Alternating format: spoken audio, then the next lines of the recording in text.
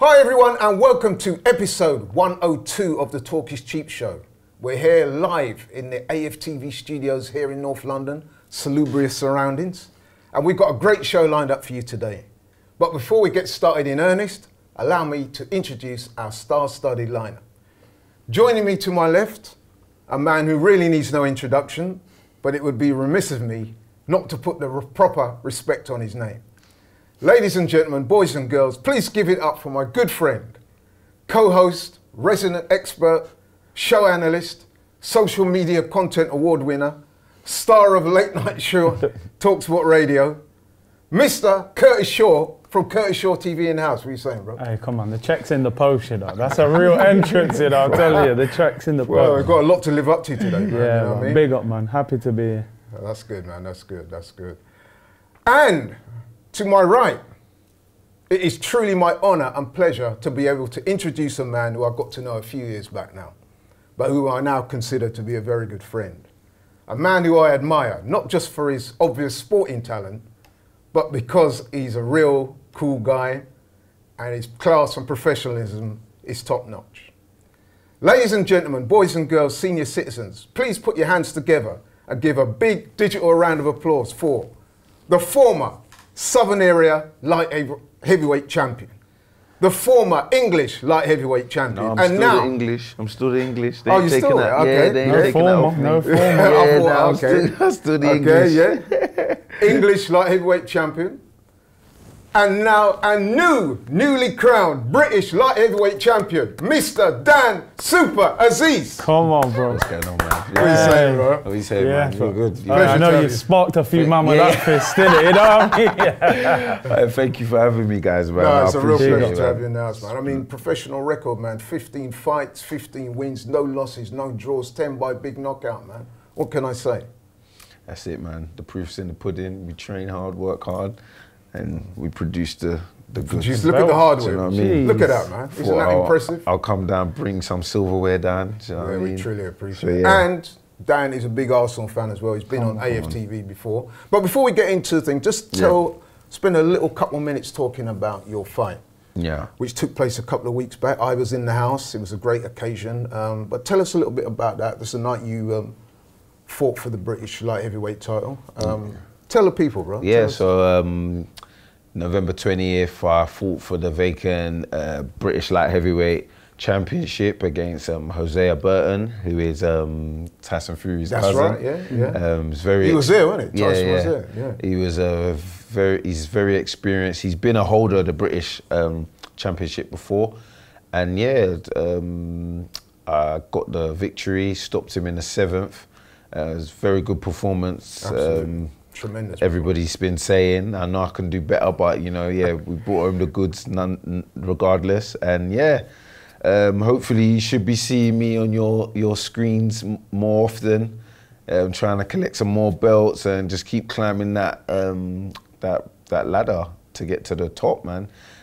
Trying to be the world champion. Yeah, man. Do you know what I mean? So we're backing you all the way. yeah, so you've been there from the start. You've been there from when I won the Southern Area. Yeah, you know, South of England champion. Then from that to the English champion, and now we're the British. I'm the British champion. So yeah. No, and I'm just going to say I'm keeping it 100, man. Yep. And you know what I mean, like, and I really mean this. Like, you have been a real pleasure to know.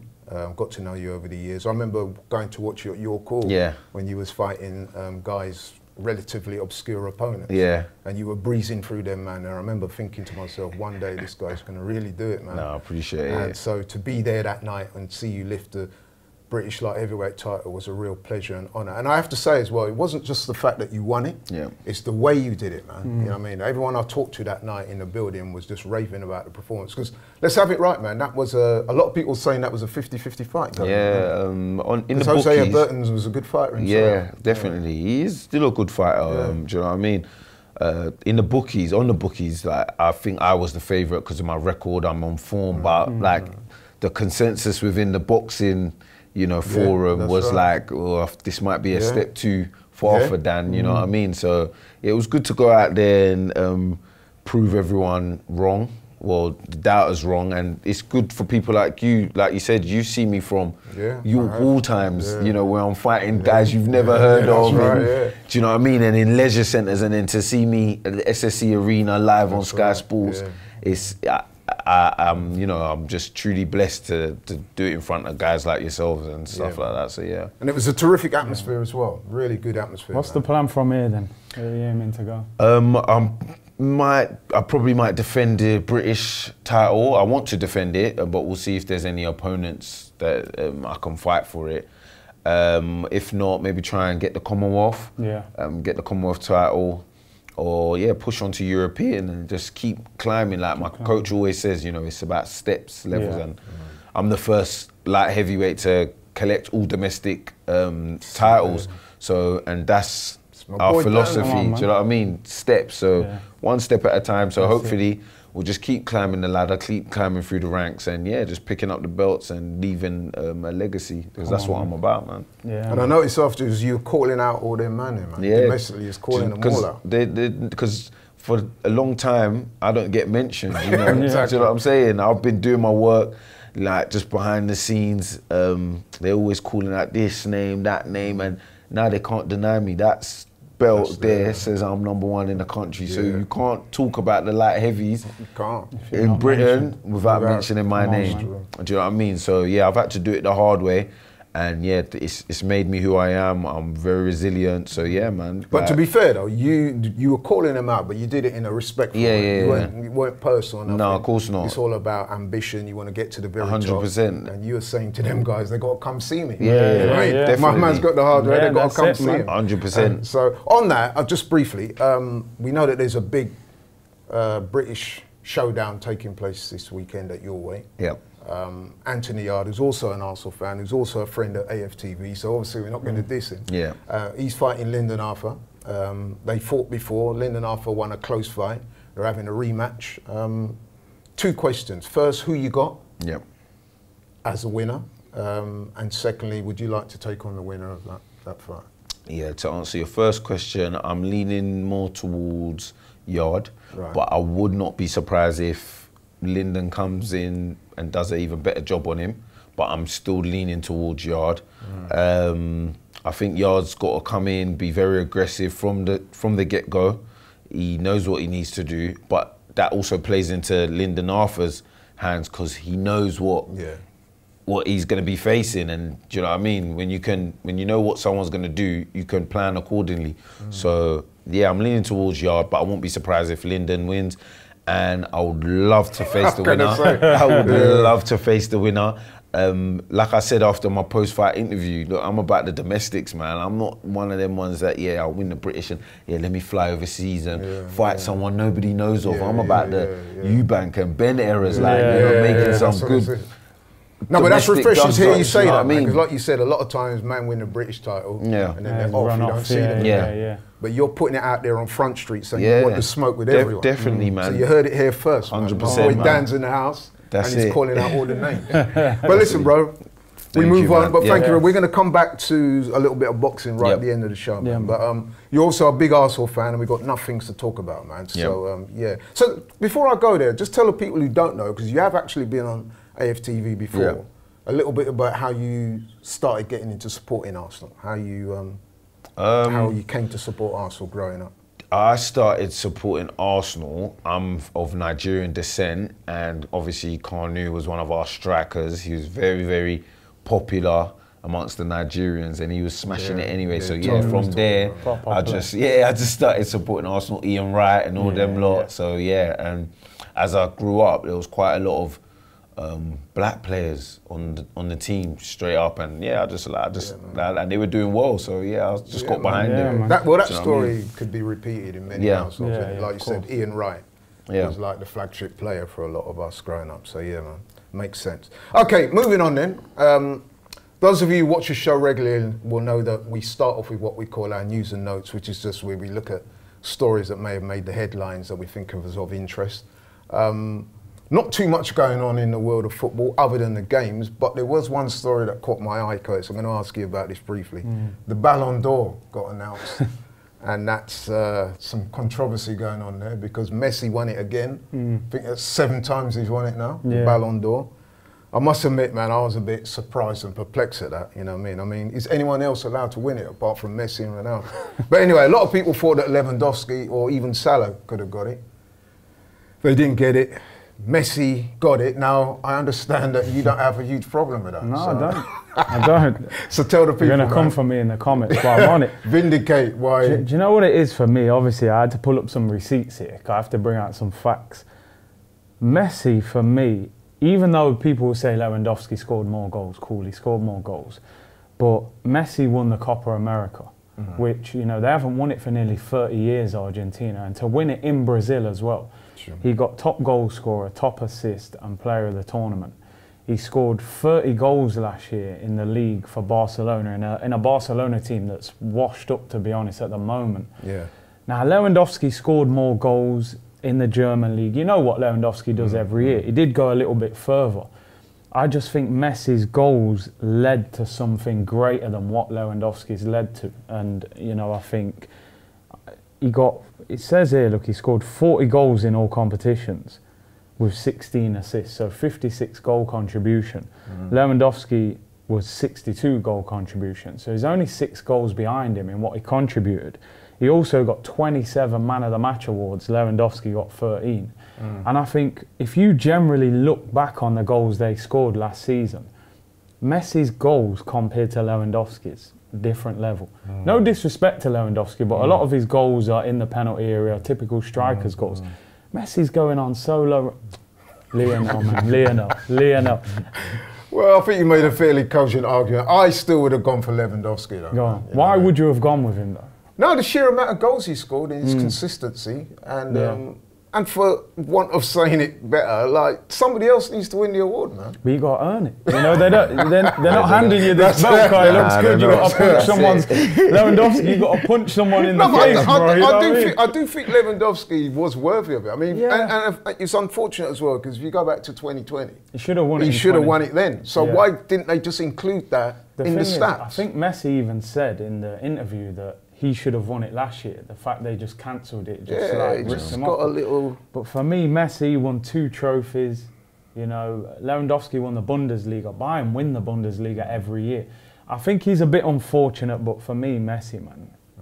I think there's also, let's be honest, there's some political it's a popularity contest, because I think there's X amount of journalists who vote for it, and from what I understand, straight away all the South American guys are just going to vote en bloc for Messi, which strikes me as a little bit unfair. Dan, Messi or Lewandowski, who would you have gone for? Messi, man. Yeah? Come on, man, no messing around, man. No two ways about it, man. Messi, man, all day long, man. So I'm very loyal as well, so not even just for what he's doing now, just for past performances, and I believe he's quite consistent. So, he is. I mean, listen, man, he's a great player. Yeah. But I would say I'm disappointed that Mo Salah came in at 7th. Yeah, that was a bit mad. That was a bit But weird, like you said, I mean, from an Arsenal point of view, when Nedved won it ahead of Henry, Ballon d'Or lost all seriousness to me. It's a popularity contest. Yeah, exactly. You know? Yeah, and I know Ronaldo wasn't pleased, was he? Yeah, well, I think Messi's probably ended the debate now, anyway, with Ronaldo 7-5 on Ballon d'Ors. Well, you know what, that's maybe a subject for another show, but I've got some thoughts on that, man. I think Ronaldo's right up there alongside, possibly even better. But anyway, that's for another time. But thanks for that, guys. Yeah. Right, okay, moving on then to one of our main features of this show. Every week, what we do, we will look back at Arsenal's last game. So it's a little review of Arsenal's last game. So we've got a lot to talk about, so let's get going. So, at the weekend, we welcomed the richest club in the world, Newcastle, to the Emirates. Early Saturday afternoon kickoff. The backdrop to this game was, could Arsenal, after their humiliation against Liverpool, bounce back in fine style and beat Newcastle, who were without a win in the Premier League all season? Coming into this game, Newcastle were bottom of the Premier League. That being said, they've appointed a new manager, Eddie Howe. They were better in their previous game, and they do have some pretty dangerous players, notably Alan St-Maximin and Callum Wilson, who on their day are proven match winners. So they do have dangers in their side, and there was that feeling that if Arsenal didn't approach the game in the right way, a bit like boxing, if you don't have the right approach, you could come unstuck. So that was the thought process behind that game. If I could just go quickly through the lineup, Arsenal lined up once again in what we call the 4-4-1-1 formation.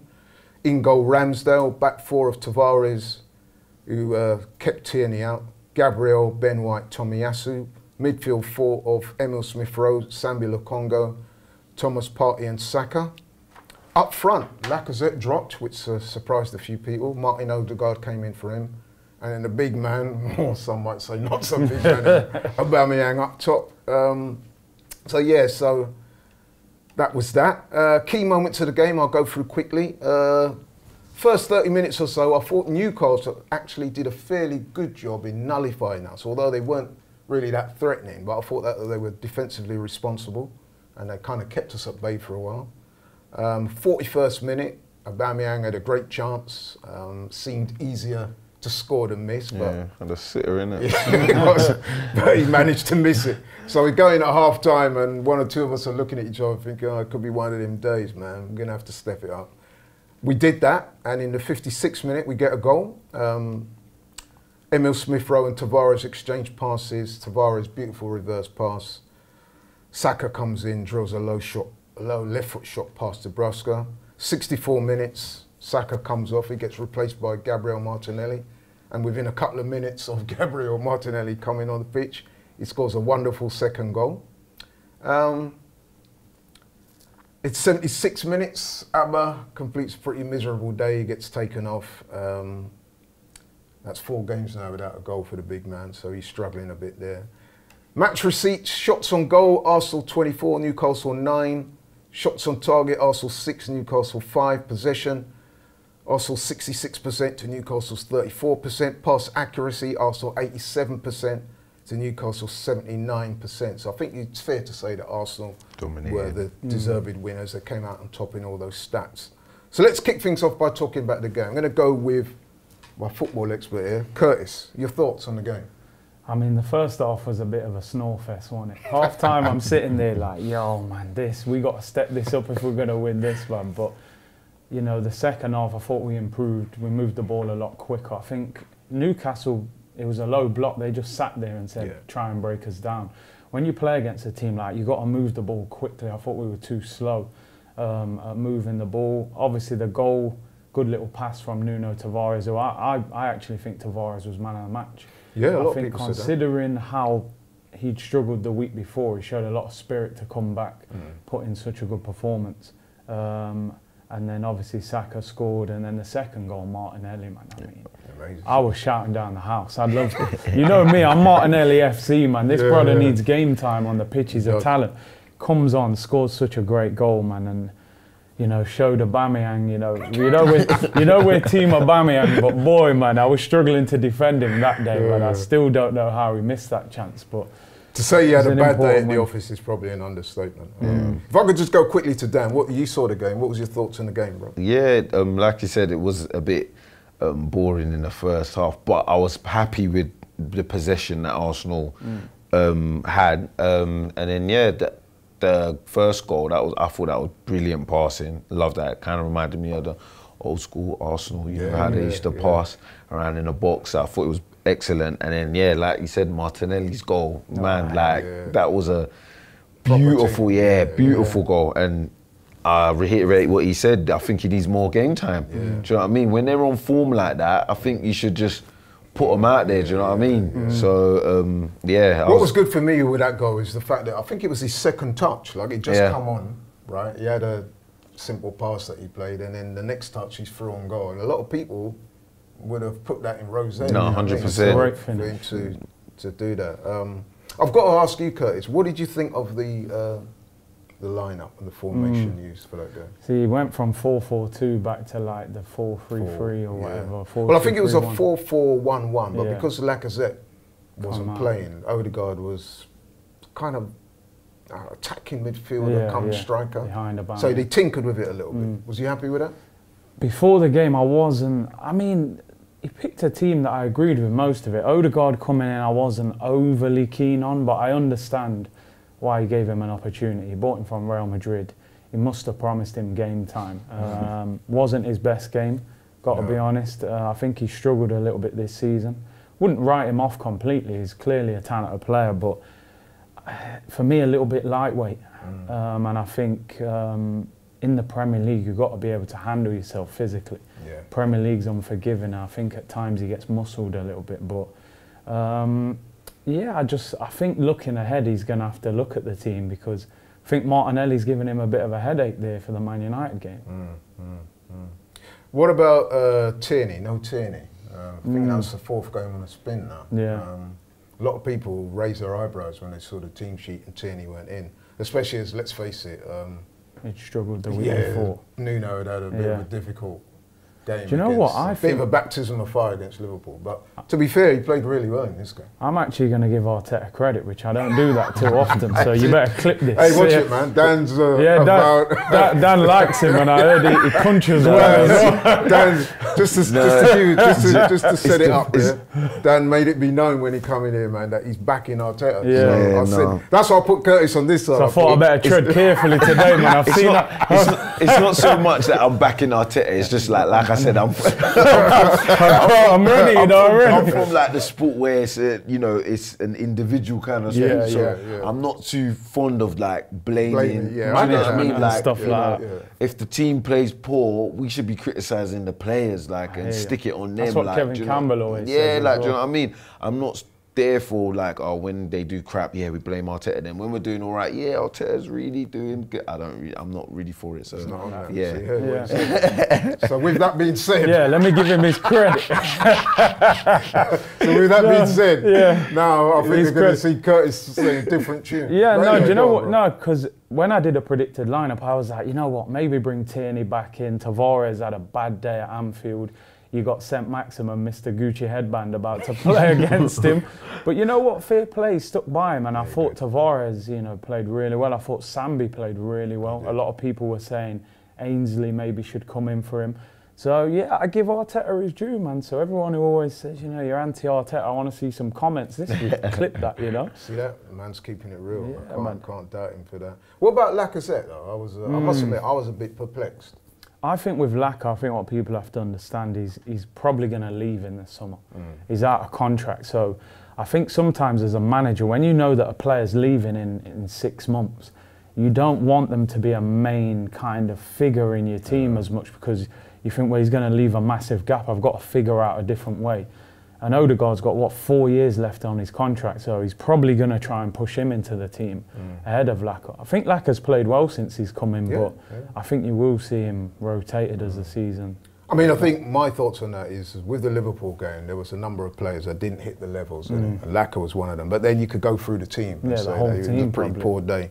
So I must admit, when I saw he was left out, I did feel there was an element of scapegoat. I thought, is it fair to drop him? But, Odegaard came in. Like you said, I didn't think he did that well, to be honest. But, it is what it is. What was your thoughts on that, bro?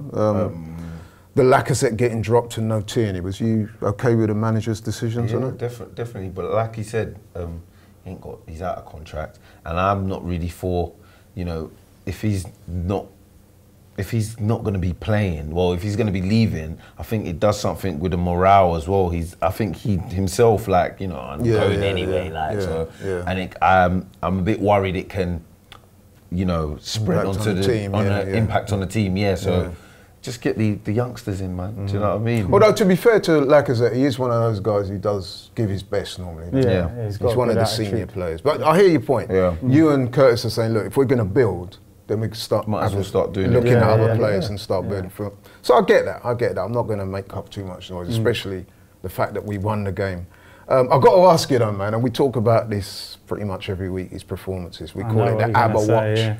Aubameyang, man, no goals in 4 now, and not just the no goals in 4. Even though we're team Aubameyang, me and Curtis, we love Aubameyang, I'm sure you do too. But I like his swag. But it has to be said, no goals in 4, and a lot of people are saying, listen, when this man's not scoring, his contribution is not that great. Although in more recent games, he has been putting in a lot of work. But I'm just going to put it out there on Front Street, man. A lot of people say it might be time to look at another option up there. Yeah. What's your thoughts on that, bro? I mean, I did a show yesterday where I basically spent half an hour trying to justify why we should keep playing him, and I was scrambling. I can't lie. Wow. Listen, So if you're scrambling, I was scrambling. Listen, what I will say, I don't agree with the narrative that Aubameyang is finished. I don't agree with that. You know, form, he had a bad season last year. I remember Eden Hazard having a terrible season when Mourinho got sacked. The following year, he ripped the place up under Conte. It happens sometimes. Let's be honest, Arsenal are not the Arsenal of years ago. We don't create loads of chances. We don't score loads of goals. I think he has suffered in the system. However, he's not performing at the standard that Aubameyang was at 18 months ago when it seemed like he scored every week. I think, look, whether we like it or not, he's not going anywhere. He's on 300 grand a week. No one's going to sign him off that deal. You wouldn't mind that, would you? 300 grand. At 32 years of age. So I think maybe he's got to freshen it up a little bit. You know, whether that means you play Martinelli next to him, whether that means you take him out of the team. I don't know what that is, but I don't think we can turn our backs on him. You know, he's done more for us than most players have done. But he is out of form. We can't, deny that. He's not playing as well. So I'm going to put you on the spot, bro. We've got a game come which we're going to talk about in a minute. Yeah. Do you stick with him, or do you say to him, listen, man, it's not going your way. You need some time away from the spotlight. Maybe sit him on the bench. I don't know. What's your thoughts? I'll play him. You play him? I'll play Martinelli with him. Yeah? Yeah, I'll play Martinelli with him. Rather than Laka, Okay. yeah. I think against like Maguire, the fridge, you know, not the most mobile of defenders, man. He wouldn't want to play against Martinelli and that, but I just don't think dropping Aubameyang is going to help him. He's a very big character, you know, that I think it would damage him more than anything. And it might damage your team, because listen, he's not just Aubameyang, the top striker. He's also our captain, senior player, talisman. Very popular amongst the players, we're told. I think if you drop him, you're making a big statement there, especially if they don't go on and win. Yeah. I think it could be quite a dangerous move for. Dan was talking earlier about the morale of the team being so important. So, I keep him. What about yourself, Dan? Like you said, it happens sometimes, man. Like you said, Hazard had that shocking, season. Next season, doing a madness. It happens, and I think sometimes it can put a bit of pressure. The longer that run continues, the more pressure it can put on him. So I think just let it run its course. I think, man, like you said, he's done more for the team than most players. Right, so this is our time to stick by him. Stick do you know by what I him mean? a little bit, man. I always go by the adage: form is temporary, class is permanent. Yeah, exactly. He's going through a sort of indifferent run of form at the moment. I get it. He's not playing well, but listen, I don't think taking him out of the firing line is going to improve things. We've got a massive game coming up this week, and I think you need your senior and your better players there. And talking of massive games, we're going to get into it now, man. Ops of the week. United. Our attention turns to Thursday. Arsenal travel north to Manchester. It's one of the biggest games of the Premier League, always is. North versus South, traditional rivals, Arsenal versus Man United. And there is some backdrop to this as well.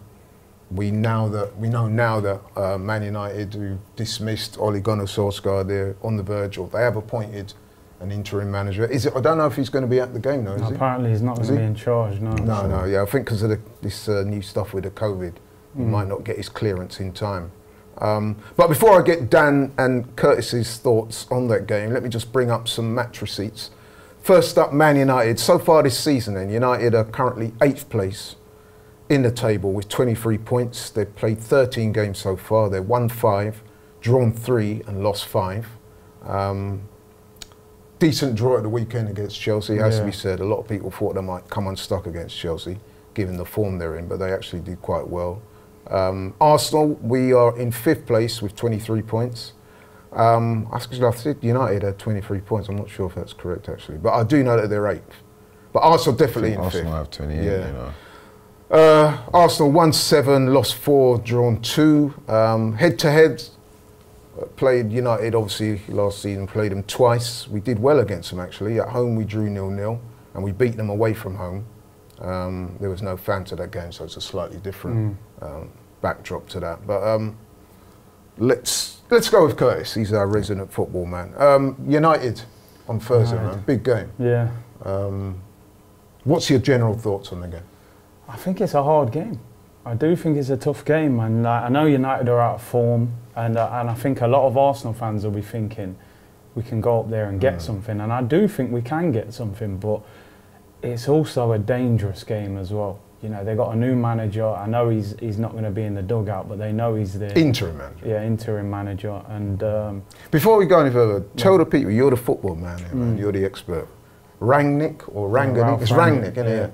So for those of us who don't know too much about him, which I'm sure there'll be a lot of people out there that don't know too much about him, tell us a little bit about him. What's his strengths? Well, they say he's like the godfather of that like pressing style of football that Klopp's got at Liverpool. He's kind of the guy who like Tuchel and Klopp learnt from in Germany. Oh, okay. Got a lot of experience. He knows how to like build a structure of a football club very well. He hasn't had huge success as an actual manager. He's done a lot as like director of football, and I think United are going to move him upstairs after 6 months or something. So. Yeah, you know. So in that corporate world, he's almost like the consultant. Yeah, he's not kind the of manager. not the manager. So it'll be interesting how he gets on. But I think Man United need footballing people in those positions. So, but we'll have to see how he does. So what sort of team would you like to see Arsenal put out for this game? I saw that Saka obviously came off injured, but apparently he's fit. They reckon for the game. Oh, good. I would like to see Martinelli come in. Like, for me, sometimes when a young player's at it and he's had that moment, I think the worst thing to do is sit him down and just say, just sit there and wait. Don't do that. Let him go. How do you find Wayne Rooney, Michael Owen, Rashford, all these youngsters where you just got to throw them in sometimes? Yeah. I think Martinelli needs to start this game. I would play him. I would start him against Man United. I would potentially take out Odegaard. Would you start him? I agree with what he said. Strike when the iron's hot, man. Like, do you know what I mean? He's, like you said, he's had that, played last week, played good, and he seems like he's going to be on form, like, and it's important that we get something out of this this match. What would we be? Would we go into fourth? You know what? If it plays out, if it plays out, then it's a big game. And I do think it is dangerous because. Although Man United ain't been on form, look at who they've played though. Like who they lose to, Man City, Chelsea. I mean they got smacked up by Liverpool. These ain't crap teams, you know what I mean? True. So obviously we expect a lot from Manchester, but they ain't been playing. No, I mean listen, they've got the players. It's just that it's not been ignited yet, and I think that's a worry for teams like us. If they do get it right, then they're quite a formidable team. So we was hoping it would go under the radar and that they would keep Ollie. And I was actually disappointed from an Arsenal point of view when he got sacked. Everyone was disappointed apart from United fans. You're not saying you wanted to keep him. I wanted him there, man. Keep him there. And the thing is as well, Ronaldo obviously was on the bench at the weekend. He'll probably play on Thursday. Yeah. He's going to be fired up, and he's going to be like, and he always does well this guy put me on the bench. You know what I'm saying? Carrick, who's never been a manager, so he's going to try and take it out on us, isn't he? So we're going to have to make sure we deal with him. Would you keep faith with Tavares, or for a game like this, would you bring Tierney back? No, I'll keep Tavares in there. What about you then? Same? I think that's fair enough. Bit like what you were saying about Martinelli. If you've got a young guy who's come in and he's done well, to sort of let him go, man. Let him play. And a lot of the time they want to prove themselves as well, man. They got that hunger. Yeah, man. Yeah, they got that hunger and that desire there, man. So any other changes, or would you stick with the same? What kind of formation would you like to see? I'd go similar. I'd go similar to how we set up, but I'd probably bring Martinelli in for Odegaard. No, I mean tactically. Tactically, so I mean he played as in like this 4-4-1-1, wasn't it? Yeah, the weekend. I'd play something similar to that. I think you could have Martinelli moving around Aubameyang, Saka and Smith Rowe will play, Sambi and Partey, back four picks itself. So I'd stick with that. I wouldn't change too much. Right. Yeah. So tactics, formation. Is there anything else you think? What about the danger men? Obviously Ronaldo. Man, I mean, Ronaldo. Anyone else you think we need to give special consideration to? I mean, it'd be interesting who he picks because Sancho scored, didn't he, against Chelsea, but he took him off. So is he going to start him as well? Will Rashford start? There's a number of players there. Bruno as well. Although Bruno hasn't done too much against Arsenal, probably Rashford and and Sancho, they're the other danger players. If Sancho, that goal probably give him a lot of confidence. And he'll probably also look at Tavares and think he's young, you know, his confidence is high, but he gets forward a lot. That's the only thing, so he might leave a bit of room. So I think Sancho as well, probably the other danger man. Yeah, okay. Yeah, interesting. Right, okay. Now it only leaves me to ask you, and you know me, when I ask you about Score predictions, I don't just say, who do you think's going to win? I like to ask, who do you think's going to win, but why? So, right, we'll start, but we're going to start with our special guest this week, Dan. So you've heard the build-up, you've heard what Curtis has had to say, you've seen the games recently. Do you think Arsenal can go to United on Thursday and get a result? And if so, why? So start off with who you think's going to win. I think it's going to be a draw, you know. Yeah. Is that mad, do you think? No, listen, no, that's what you listen, you know what it is, right? We ask people, when they come on the show, we want them to be honest. We don't want them to come on and say, Arsenal going to win 3-0, you know, because anybody can do that. We want your honest, you know what I mean? I don't think there's going to be many goals scored. I can see a 1-1. And be honest, I think we'll be happy with that. Going away. It's not a bad result. Yeah, going to Old Trafford, you know, nicking a point. And what I can see us scoring first, starting off well, and then maybe the concentration, do you know what I mean? Down the stretch, and then we just can see. That's what that's what I can see happening. No, that's, you know who what? knows? Hopefully they prove me wrong. Actually, that's not far off from what I think. Going to come to me later, but we've got the big man in the house here, Mr. Curtis Shaw from Curtis Shaw TV in the house. Tell the people, bro, what your prediction for the game is, but not just what your prediction, why you feel it will play out that way. Do you know what? Dan's kind of took what I was going to, you know, man took my smoke away from me, man.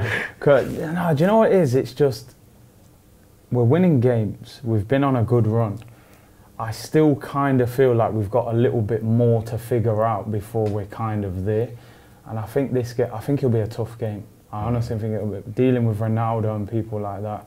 I'm going to go for a draw as well.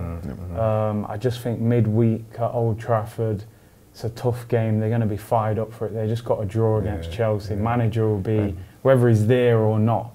They also got a decent result against Villarreal in the game before, didn't they? Carrick. Yeah, so Carrick's unbeaten actually. Carrick at the wheel. So no, I'm going to go for a draw as well. He went. I'm going to go for a Desmond. I'll go 2-2. I'll go 2-2. Desmond 2-2. I'll go 2-2. So I think a draw. Listen, I hope we win. I hope we prove us wrong. But like you said, I think a draw would be a decent result. We've got Everton next week. They're out of form, so I'll go for a 2. I'm going to complete the set, guys. I'm going for a draw as well. I don't think we'll get beaten, but I think United, there has been a bit of, I wouldn't say new manager bounce because it's interim. And then, you know, you got Rangnick coming in. But they definitely, I watched them closely at the weekend in that Chelsea game, and defensively they were a lot more responsible.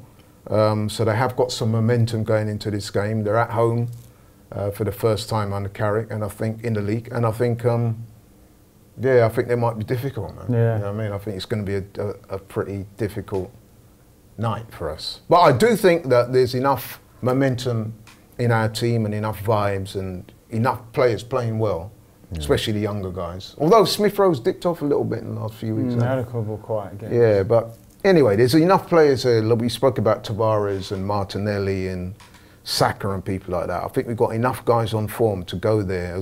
The manager can put in place a good game plan. You know all about game plans, man. Of course. You've got to have a good game plan. If the players are disciplined enough to stick to it, we don't make any silly mistakes, get too rash early, give away any silly goals. I think if we stay focused, try and give the strikers something to feed off, I think we can go there and get a couple of goals. So yeah, man, I'm going with Desmond as well. I'm going Desmond 2-2, man. 2-2. So we'll see how that plays out, man. But one thing's for sure, it's going to be a good game. I'm looking forward to it, man. Sure. The eyes of the world will be on that game on Thursday, and look forward to that immensely. We will, of course, cover it in our next show. But as for this show, we are now coming to the end of the show, and I hope you've enjoyed watching it. Thanks very much for your continual support. I really appreciate it. thanks to Curtis, as always, he's come on and given us his honest and forthright opinions, as he always does, in his expert analysis, which we appreciate. And so to my man Dan, man, thanks very much for coming down, bro. Thank you so much. It's not often we get superstars in the house, man, but we got lucky. Thank you for having me, and yeah, hopefully I can get more Arsenal fans come down, support me, we shout down the house. Come on, bro. Do you know what I mean? So yeah, man, I appreciate it. What we all do, before we promise that before your next fight, your first defence of the title, we'll have you back, and you can tell the people all about the next fight, the next victim. Yeah. And, and you know what I mean, it's onwards and upwards from there. But just in closing, just tell the people what, if you obviously probably haven't got any immediate plans, but what you would like to be doing in the next 6 months, a year. What's the plan? Yeah, hopefully just be out as often as possible. Trying to be out in early next year. Want to defend the title, or again try and get the Commonwealth, or who knows, the European. Just give the fans like a good, good nights of entertainment. To be honest, that's what I'm mostly about. Who wants to go to boxing to just watch a bore fest? You know what I mean? Like it's all about entertainment, and I'm trying to provide that, give everyone their money's worth. So. Yeah. And like I said, I was at that fight, no cap, man. You were brilliant. Oh, thank you. The crowd. No, I'm not even just saying that. You know, Curtis, I've been telling you this from time. The crowd were thoroughly entertained. It was a good crowd there, and they enjoyed it, man. And I mean, you got that style. If you ever watch Marvin Hagler, my man is the Lewisham Hagler. You know what I mean? That's what he is, man. You know what I mean? From the shorts, his mindset, his demeanour, the way he goes about his work. Yeah, man. Watch out for my guy. Thank you. But listen, man, thank you so much for coming on, bro. It's been a real pleasure having you. Love, man. Thank you. My man Curtis in the house as always, man. Respect. Thanks, guys, for watching. As I say every week, keep the show interactive. We'd love to hear what you guys think of what we spoke today. Do you think Arsenal can carry on this good run of form? Okay, we lost to Liverpool, but it's only 1 defeat in 10. We're going to United, a big club. Can we go there and get something? We all think we can. We're stopping short of prediction of victory, but we think we can go there and get something. So thank you very much. Like, share, subscribe. Keep yourself safe, healthy, COVID-free. Forget about this new variant, man. Just go out there and do your thing. And we'll see you guys next week.